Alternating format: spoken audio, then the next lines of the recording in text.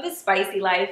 I am your relationship expert and magnetic matchmaker, Spicy Madi, and today's episode is how we got pregnant. I want to share with you guys and be vulnerable the process that my husband and I had for getting into this beautiful place of love in my belly. And joining me on the episode today is my amazing husband, Chae, also known as Smart Jamaican. Back again. So I love when he joins me because I always put him like in this spotlight that he loves me behind the scenes. He is always helping me with the Spicy Life and of course helping me run my company. But he is a great asset and we really do see ourselves as a team. So I wanted to share with you guys more insight into like what it took to get pregnant. This is not really a biology episode of like how we made the baby. It's more of like the steps that we took and what we learned. So I'm going to share a few things with you today. I'm going to go through health. I want to cover fears that I had, how we got pregnant, and then some family planning that we had to do. So when it comes to the decision to have a baby, I was procrastinating for a long time. I come from a single parent home where you guys have heard my story before. Mother has been married multiple times and there was fears around if that would happen to me. If, you know, me understanding that I am a relationship expert and what the necessary steps were, applying SPICY to everything in my life, even when it came to, you know, me meeting my husband, dating, of course, what I do for my clients, but also when it came to, you know, now family planning, who am I, what do I want, and what do I have to offer this world? Like, that's the S. What do I have to offer a child? What passions do I have to give them? What kind of relationship am I going to have with this child? That's intimacy. How am I going to communicate? You know, everything that I have learned and teach them everything. And then that's communication. And then yes is, you know, what are my, you know, fears or limiting beliefs that aren't serving me? And can I overcome these? You always, I felt like, knew you wanted to be a parent. You were ready for that. I felt like... Yes and no. Okay, so... okay, so elaborate on that. So I would say I procrastinated not because out of fear, but my dad taught me don't rush into having kids. He always taught me that lesson. He said make sure you live your life and not live your life in the sense of going out there and just, you know, sowing your royal oats or whatever. More so fulfilling certain things and meeting certain goals so that you have the right foundation to establish and start a family. So he told me not to rush into marriage and not to rush into starting a family. And I don't know if it was, yeah, I would say so. It was basically him saying, don't do what I did to a certain extent. You know, and I don't think my dad has any regrets about any of, you know, his children. I just think that he was, you know, just like every other generation before him, giving words of wisdom. And I took that to heart. Don't rush into marriage. Make sure you have the right foundation. Make sure you find the right person. So I wouldn't necessarily say that I procrastinated. I just was a little bit more strategic about my choices and the decision to start a family. That sounded better than it. I appreciated your leadership though, because your strategicness and your confidence definitely helped me with mine. I am blessed to be with a partner who is an amazing leader and protector and provider. So the security was there. That was established. But for me, I still had limiting beliefs.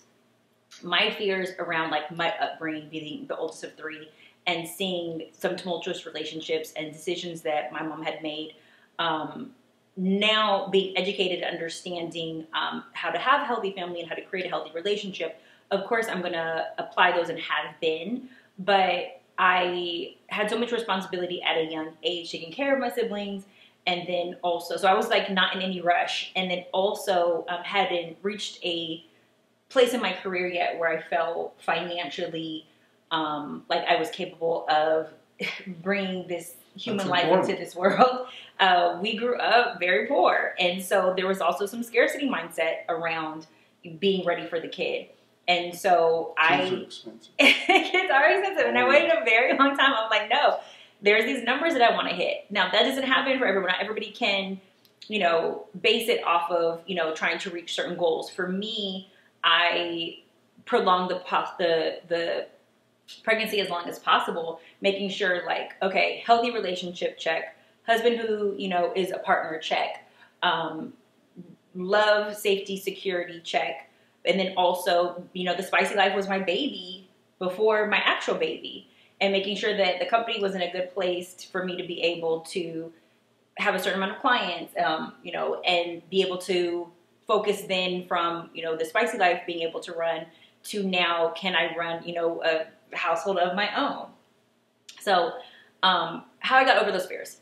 Talking with you, having, you know, strong and healthy communication about those, you calling me out oftentimes on some of them.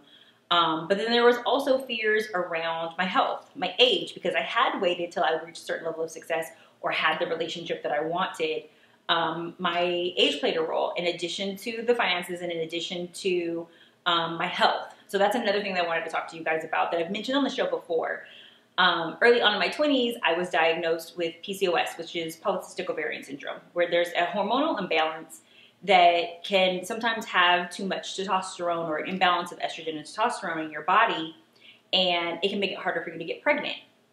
So now, you know, we're talking and I'm like, okay, I think I'm ready. I think COVID really put me in this place of, I'm building this legacy, I'm doing all of these things, I'm procrastinating, and what am I doing it all for if I have no one to leave it to?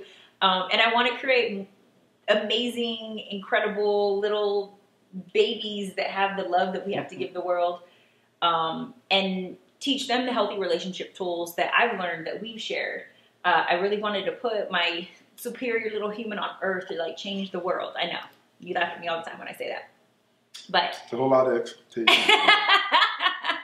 I know, right?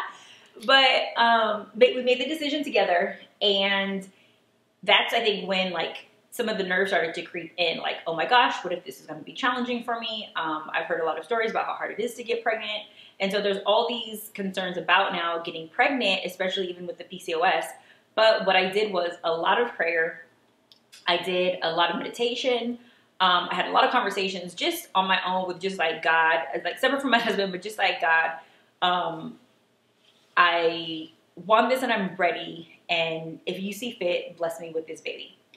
And so the health scares that I thought were going to happen from the PCOS, I decided that I was going to take action, because I'm a firm believer in, like, asking you shall receive, seeking you shall find, knock on the door will be open. That's my favorite scripture.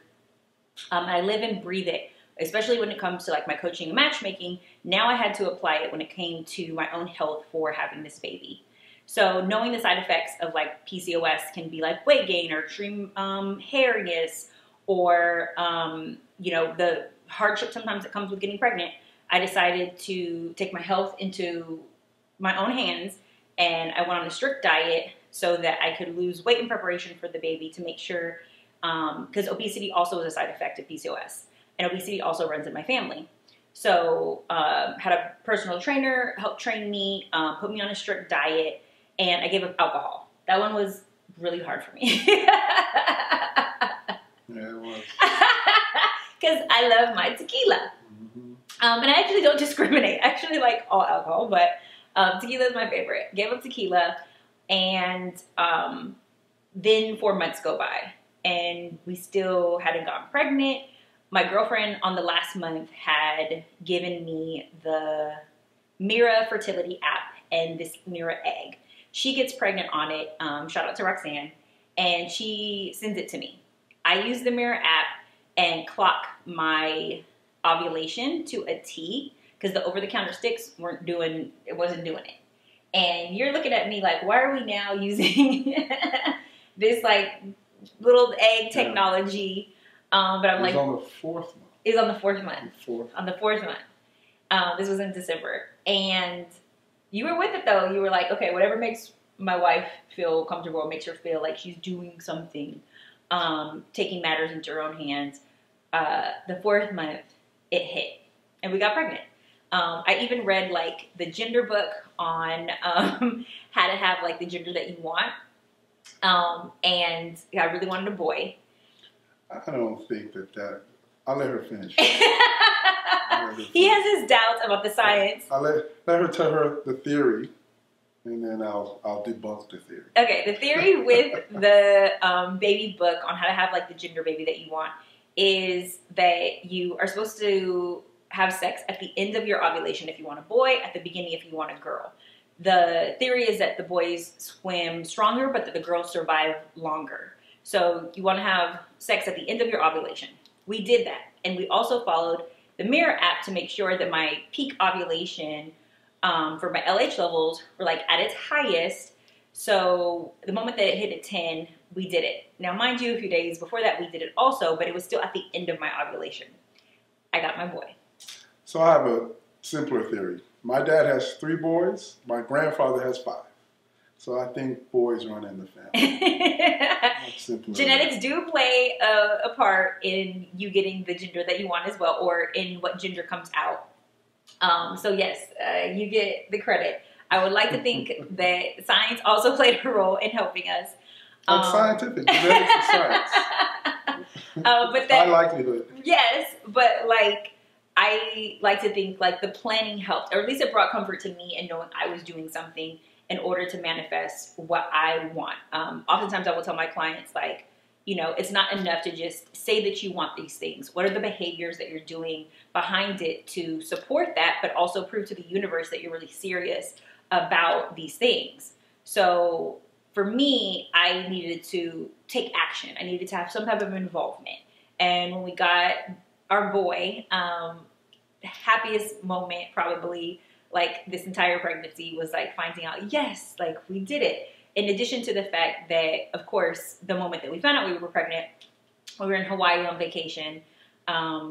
Everything was shut down. It was COVID. And like that was us in Hawaii. My New Year's, my trainer had told me, shout out to Ingrid, my trainer had told me that I could have alcohol just in celebration. And you wouldn't let me drink. You were like, nope, we've been trying to get pregnant. You need to go take a test first. Because you I wanted to know. It's been like almost, you missed your cycle. Like 2 weeks. 2 weeks late. More than 2 weeks. I feel like it was 2 weeks late. It was longer than 2 weeks. I felt like I should have still had to drink. But he was like, let's go to CVS and get a pregnancy test. So still didn't get to drink. I was not a month late. You were. Still didn't get to drink because... No, it was the November cycle, so you were almost a month late. You were over a month. But the ovulation was in December. That's why they clocked it from your last period, which was in November. That's why the timeline, you're like, why did they... And that's another thing, when they go in to tell you how old the fetus is, they use from the end of your last cycle, and that was November. Okay. And this is he has a better memory than I do, so... I'm going to give this to him. That's how it works. So this is an educational podcast as well. Okay, so I will give this to him. Determine the age of the fetus, they use from the end of your previous cycle. Or actually the beginning of your last cycle is the date that they use. Not the date that you got pregnant. Notice how headstrong my husband is. So when he makes a point, I... try my hardest to submit and fall back instead of arguing. I was actually taken aback when they told me that. They told me that, and I was like, that doesn't make any sense. Everyone goes, that doesn't make any sense. And it doesn't, but that's a date that they can have. That's true. They can guesstimate when you actually got pregnant, but scientifically, they don't want to guesstimate, so they know more precisely when your last cycle was, and they used your last cycle as the date, and I know that for a fact that it was November. Well, regardless of the date, I felt very excited the day that we found out that we were pregnant, but I think even more excited when I found out that it was also the gender that I wanted. Because all of these things that I was doing in preparation, like with my body, just health, everything, and releasing the fear of the PCOS and the fear of like age and just being like, God, if it's in your will. And as of course, consistently having sex, that's a great way to get pregnant. But you also want to make sure that it's during your ovulation because you can only get pregnant a few days out of the month. which most people don't know. So instead of just, and mind you, you want to have, a healthy appetite, but you also want to make sure you're like doing it at the appropriate times when it's your peak ovulation. So putting all of this like mindfulness into action and then being able to manifest our child and then also being the gender, super excited. But let me tell you a little bit about some of the other concerns that I had, which was, what kind of parent am I going to be? I want to, of course, each generation wants to be a better parent than your parents. And mind you, my mother was amazing with like all the things that I share with you about my family or, my fathers or, my husband. I reveal a lot to you guys on these episodes. I was still concerned, like, dang, am I going to be a great parent? And if so, I need these tools, I need these resources. So, of course, I started reading all of the books, what to expect when expecting. But prior to that, before we even started family planning, because I wanted to do some breaking of the generational curses, I made my husband and I read The Conscious Parent because I wanted us to be conscious parents. I wanted us to do different tools and tactics when it comes to raising your child in 2021 than my mom had done for us in the 80s. So read that, and then it was such a great book. I had a conversation with you. You thought I was crazy once again, and was like, the whole family should read this. I want all of our siblings to read this. I want all of, our aunts and uncles and our parents to read this as well.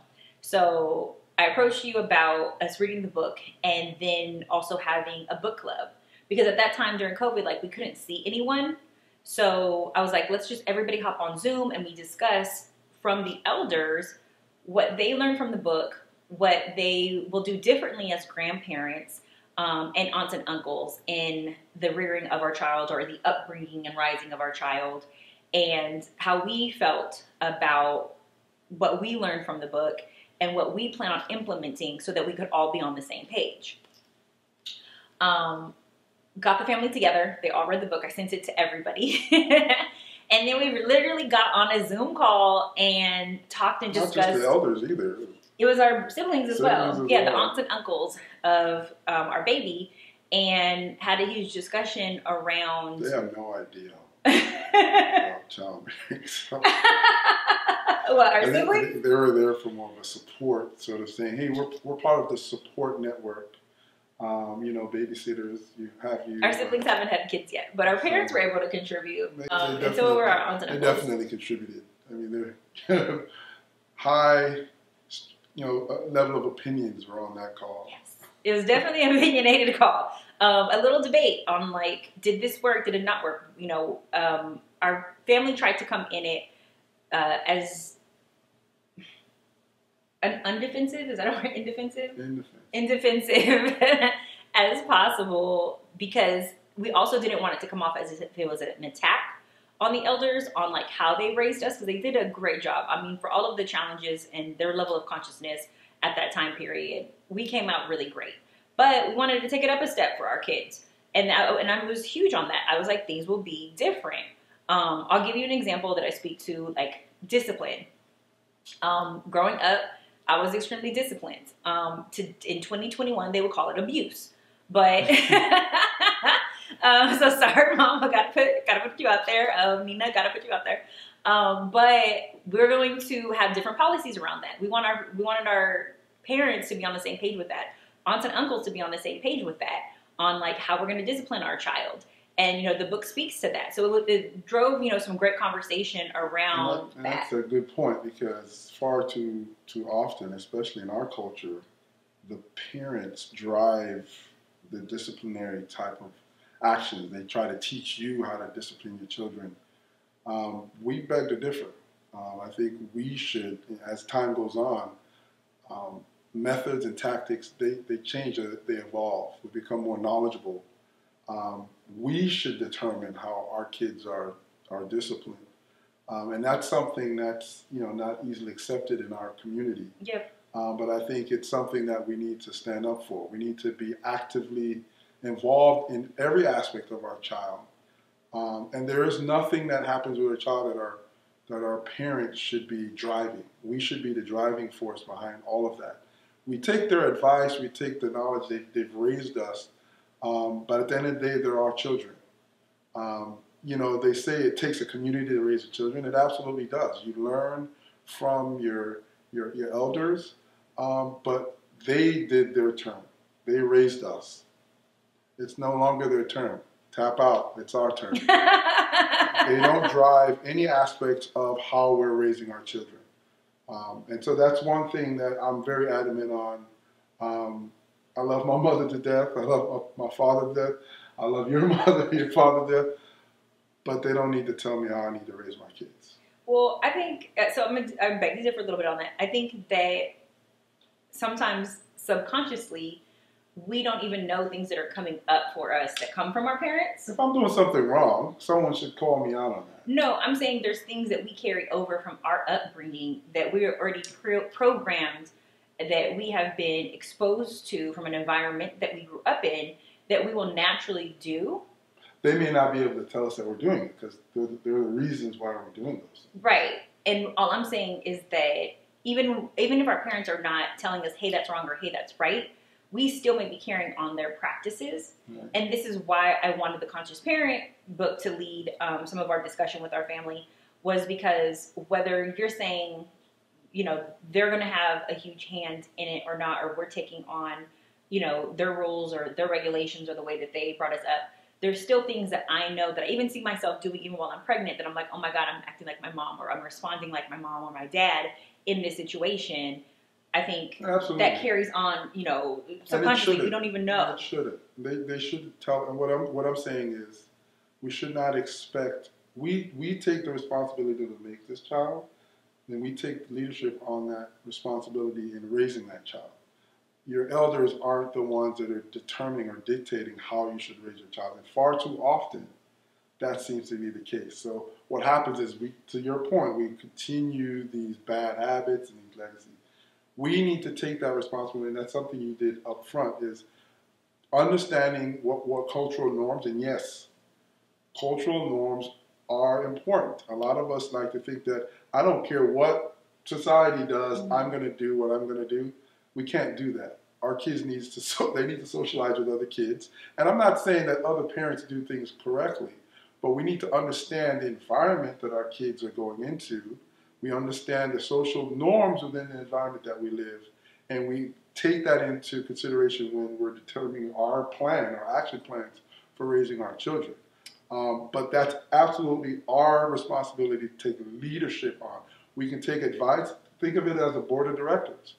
We're the chairman of the board. We have a lot of directors around. At the end of the day, though, and probably a bad analogy because they can vote us out. But imagine that there's a 3-member board. We've got 2 votes. No one's going to vote us out. This is true, which is why we have to be on the same page. So we've had a lot of discussions on how we're going to, of course, raise this child, what we're going to teach him. But also, I think one of the huge reasons why I wanted us to get together collectively as a family and really read The Conscious Parent, but also have that family discussion before he was born, before we even started trying, was because a huge part of, I think, what also embodies us that you mentioned earlier was like culture. I am proud and love that I am Black and Mexican. I live, breathe, and eat both of my cultures. I'm proud of both of them. Both of them are beautiful. Both of them merged to come together to create the huge family that I have. And it's very important to me that my child understand his Black and Mexican roots. And you also come from, our child will also be coming from, and he'll be first generation on your side because you came from Jamaica, super proud of his Jamaican culture. His entire family is like Jamaican all day, representing. And we're merging, my Black and Mexican with his Jamaican culture, and it's important that our son know all 3 of his cultures.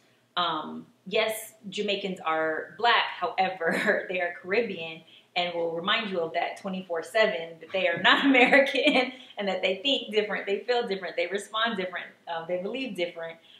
You came to the U.S. when you were 14? Teenager. Yeah, teenager. So it really impacted him a huge amount in his like upbringing and who he is, you know, who he sees himself and his image and himself as a man. And, you know, I'm excited that my child is going to have a lot of those, you know, roots and that strong, you know, heritage to, you know, drive from and to pull from. But I also want him to know, like, my roots, that my grandfather, you know, was a sharecropper and his father was a slave and, you know, freed at 15. And, you know, I want him to know about my Mexican side that came from Sonora and, you know, how they were, you know, Yaqui tribe, you know, our Indian roots, like a huge on just all of the, you know, culture and love that we have to offer him, but him to take pride in that. And I think that that was important to you too. So it was great to have like a family discussion about how our cultures have impacted our upbringing, and where, you know, where our mindset is on like, you know, well, this is how we, you know, raised our child with Jamaican culture and, you know, my family able to contribute. Well, this is, you know, how we merged, you know, Black and Mexican. I say all this to say, like, having these open discussions and being able to pour all of this, you know, love that we have to offer into our child, we're extremely excited about, but in no means, shape, or form has it been, you know, perfect, even from like, you know, the planning or making the decision of having the baby to like getting pregnant to, you know, discussing it with our family. But what has been great is having a partner who is a great communicator, great leader, and who is able to understand and manage sometimes my emotions, my feelings, and being able to like bring me back down to earth and calm me down when there's fears or concerns, like popping this baby out. So I just want to emphasize to you guys, like, it's more than just the like planning of the pregnancy. You want to make sure that you have, you know, a great partner too, who really understands and like, who's just as excited as you are to have this child, but also has the logic to be able to balance you out. And of course, his like, we did an episode before on how an alpha woman attracts an alpha man. So I love my alpha man and how he's able to, you know, really settle my nerves sometimes and really input that like logic when It's hard work. I feel like you do a great job of like managing us. But it's a team effort. It is. And I oftentimes will turn to you. And when I make decisions or for any of the family planning, like I'm turning to you, asking you, how do you feel about this? What do you think? What's your opinion? Sometimes I don't ask and you insert it anyways. So it always reminds me to make sure that I do. But we just kind of wanted to share with you what our journey was in this pregnancy, because now I'm currently 8 months. His name is... Almost here. Yeah, he's almost here. Baby Princeton is the name. And Baby Princeton has 2 parents who love him incredibly. And just kind of wanted to share with you guys, because I love you guys as well, and wanted to give you some insight on like how this has been for us thus far and how we got to this place. And letting you know that when you're ready to start your family, fears are natural, concerns are natural, but the most important thing is like having that open communication and sharing with your partner, you know, how you feel about it and what's going on, and allowing your guys, you know, opportunity to have open dialogue about best practices and that family planning portion. Absolutely. Okay, so thank you guys for joining us on this episode of How We Got Pregnant with Princeton. You guys can always play with my Twitter or stroke my IG at SpicyMadi. Go to TheSpicyLife.com, click and subscribe, schedule a consultation. I also have a fabulous Spicy e-course that's workshop style with a community of amazing women who are experiencing challenges and that are going to be very relatable to you. So if you are ready to meet your purpose mate and raise your vibration, make sure that you look up the Spicy e-course and register right now. Offer code GetSpicy500. But you can also follow Smart Jamaican at Smart Jamaican. And we also created an IG handle for Princeton, and his IG is Princeton Chae. So make sure that you guys also follow our baby and our baby adventures that are going to be going down. But there you guys have it. You have just been spiced. The Spicy Life.